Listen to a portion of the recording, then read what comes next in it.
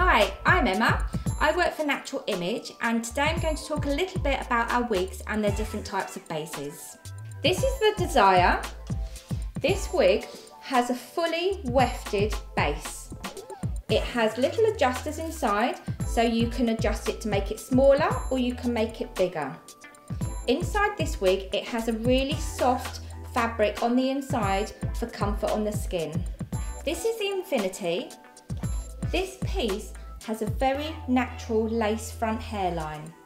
Each individual hair is hand tied to the front of the wig onto the lace to give it a very natural look.